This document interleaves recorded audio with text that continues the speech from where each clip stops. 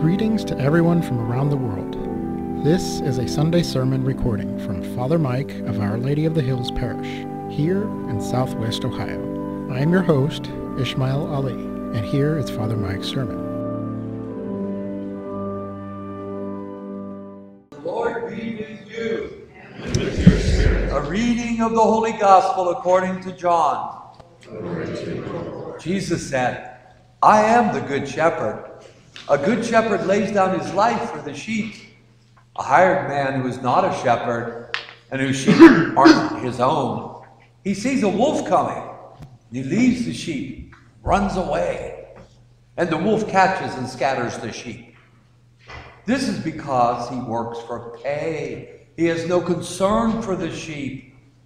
I am the good shepherd. I know mine and mine know me. Just as the Father knows me and I know the Father, and I will lay down my life for the sheep. I have other sheep that do not belong to this fold.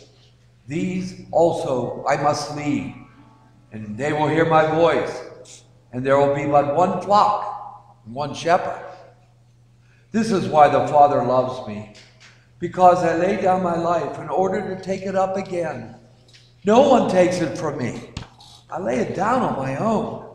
I have power to lay it down. I have power to take it up again. This command I've received from my Father. The Gospel of the Lord. Praise to you, Lord Jesus Christ.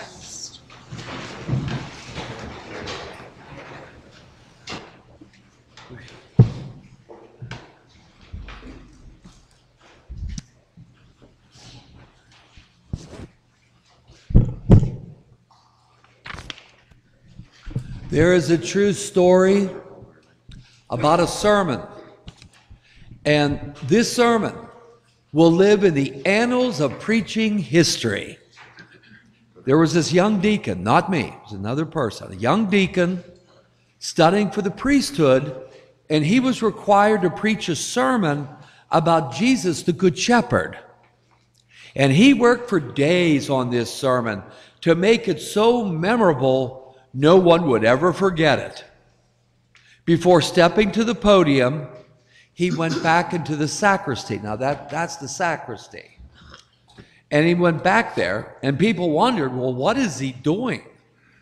And then the deacon reappeared in the sanctuary. This is the sanctuary. And he reappeared with something that took the congregation by surprise.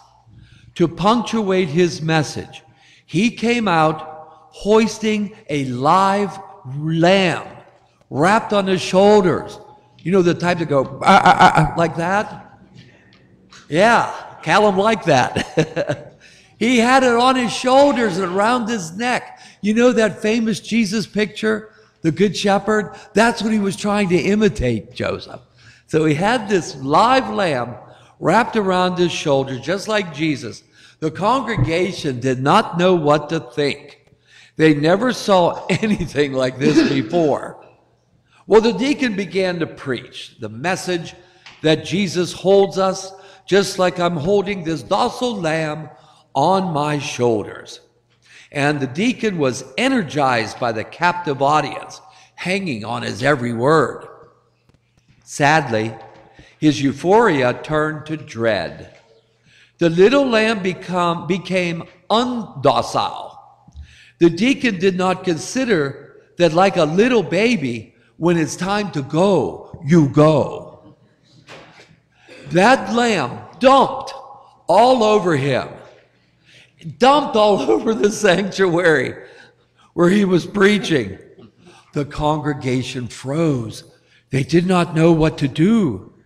But courageously, that deacon, he kept preaching with a smelly little critter still hanging on his shoulders. The deacon got his wish. No one ever forgot this sermon. In fact, this sermon was preached in the early 70s. That's over 50 years, so we're still talking about it.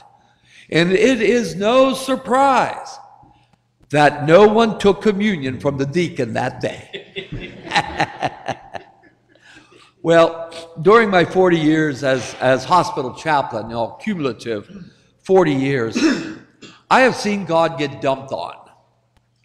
I do believe that, like that picture of Jesus and the Good Shepherd, that he picks you up, picks us up, picks me up when life knocks us down. He picks us up spiritually. He places us close to him. And God places you around his loving, caring shoulders.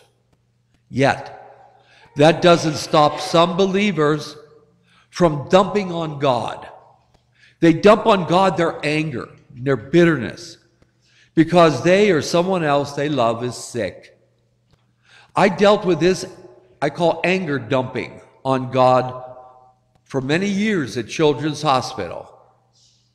These parents, when they would learn a terrible diagnosis, they became angry, and that anger was so intense and so real and so palpable. I couldn't blame them. And the anger always showed itself in this one question. Why? Why? God, why does my innocent child have to suffer this terrible disease? I never tried to answer that question because there is no human answer to the question why. There is none. Only God knows. There's a beautiful message from the great tennis star, Arthur Ashe. Do you remember Arthur Ashe? Anybody here don't know who he is? Raise your hand. Oh, so you all know who he is, okay. Well, for those of you who are too chicken to raise their hands, I will tell you who he is to remind you. Arthur Ashe was a great tennis player in the late 70s. And Arthur Ashe, of any person that I would know, he had every reason to ask God why. Here he was, the first African American to win the singles title at Wimbledon in tennis. He was like #1 in the world. Everything was going great for him. Fame and money and, he had the world in the palm of his hand. But then in 1983, a few short years later, he was dying from AIDS. He got AIDS from tainted blood. See, back then, they didn't screen for HIV. And he had to have a heart surgery. And they gave him a transfusion. And in that transfusion was HIV virus. And he got AIDS. And it killed him. During this time, though, he received many letters of support from fans. This one question from one fan haunted him. Why did God let you have such a bad disease?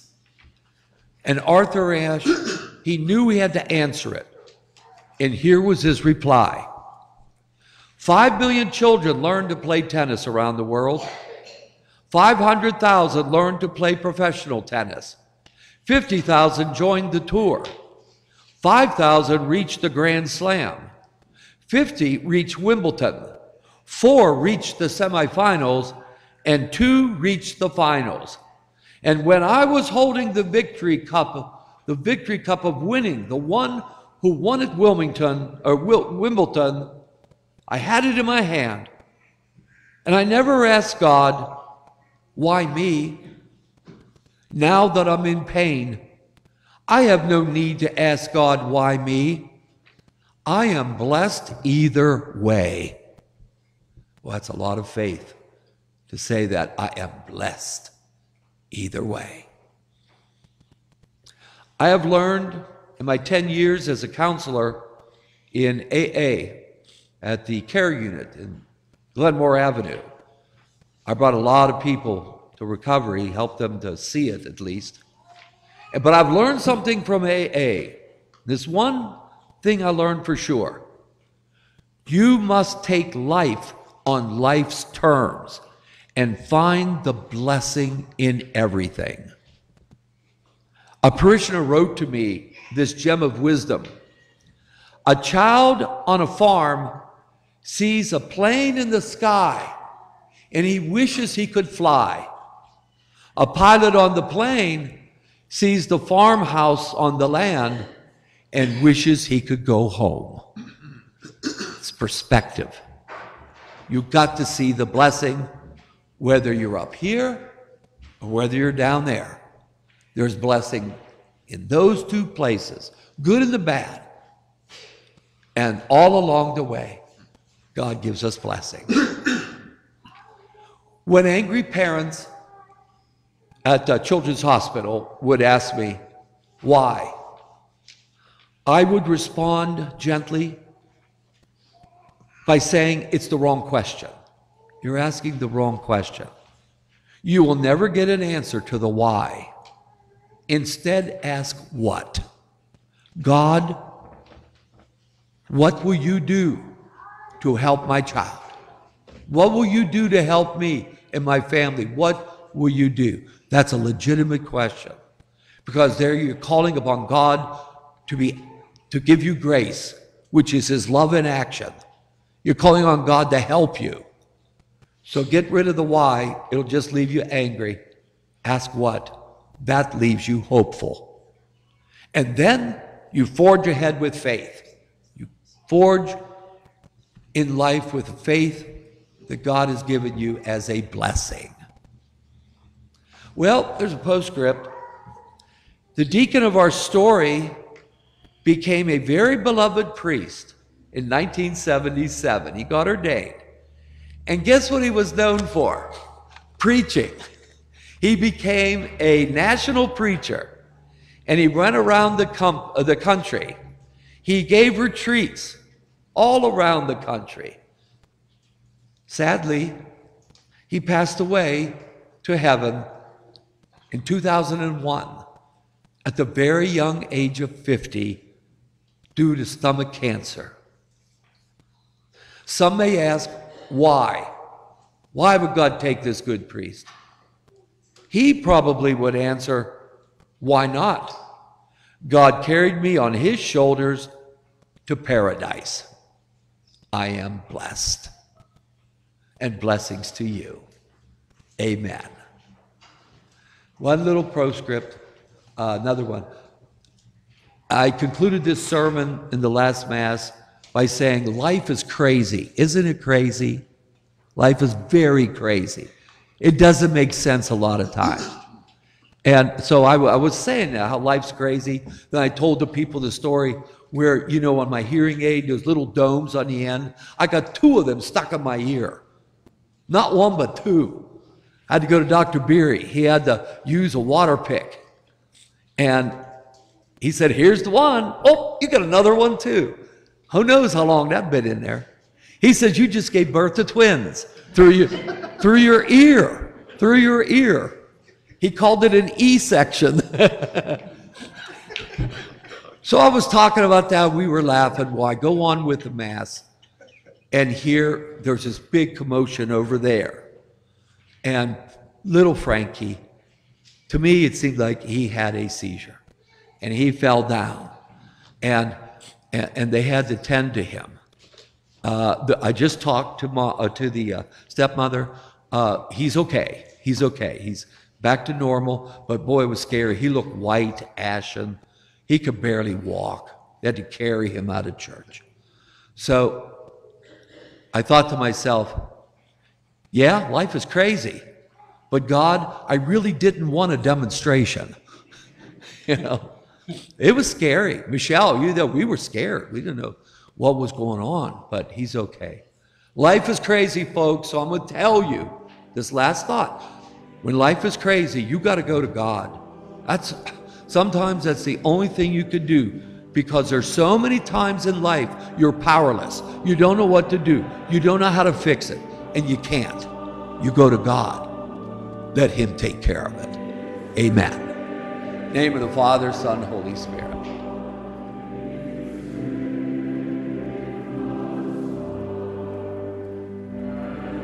This recording of Father Mike's sermon was produced and edited by me, Ish Ali. The intro music is Amazing Grace. sung by LaGrave Avenue CRC of Grand Rapids, Michigan. Thank you to Father Mike for a great sermon. Previous recordings of Father Mike's sermons can be found at stmaryhillsboro.org. That's SAINT, maryhillsboro.org, and on the St. Mary Hillsboro YouTube channel. If you enjoyed this program, please donate and help sponsor future sermon recordings. You can send checks to St. Mary Catholic Church, 212 South High Street, Hillsboro, Ohio, 45133. All donations are tax deductible and greatly appreciated. Thank you for listening.